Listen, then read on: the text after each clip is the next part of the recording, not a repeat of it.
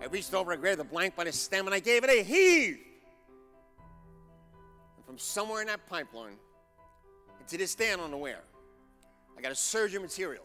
It came gushing out and hit me smack in the eyes, and it ran down all over the front of me. I was temporarily blinded. And I wanted to take off running for a safety shower that was located maybe about a half a block away. And it took me a minute to get my eyes clear enough so I could see to run. And I finally got them clear. I took off running across the platform and down the stairs. And as I ran past the truck, I could see it coming. I could actually feel it coming.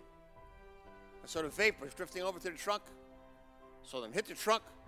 I saw the truck blow, the whole area blow, and I blew with it. I can remember thinking and debating, am I going to make it to that safety shower? Should I keep on running? Or should I just stop and die where I am?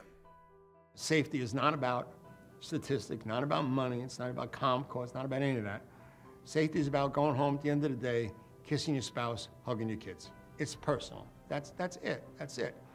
And if you don't make it personal, the guy in the field, guy or gal in the field, could care less about your ComCore. They don't care about your AII, your accident injury index, so you don't care about pyramids.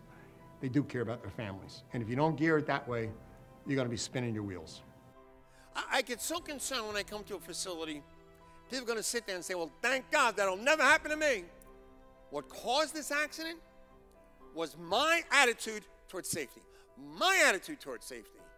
And if you have the same attitude towards safety I had, these things will happen to you. Same thing will happen to you.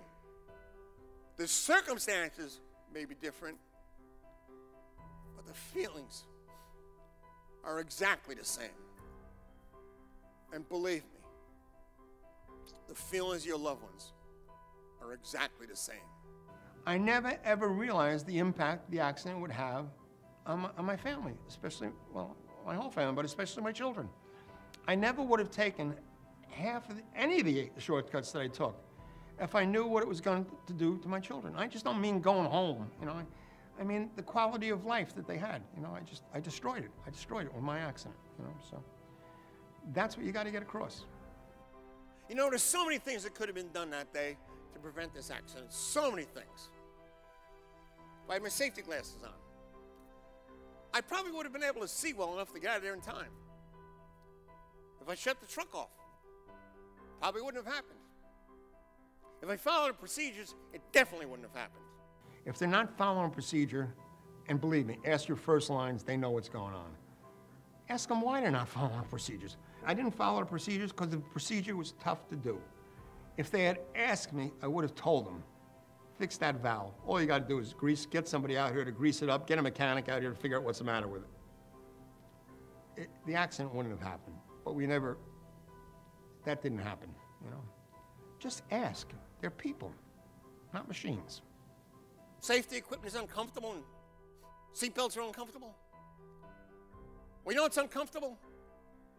Learning how to get around for the rest of your life on those wheelchairs you drive with your chin, that's uncomfortable.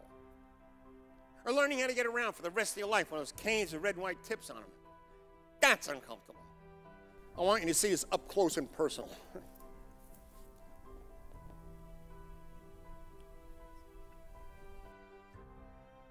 This is what's uncomfortable today.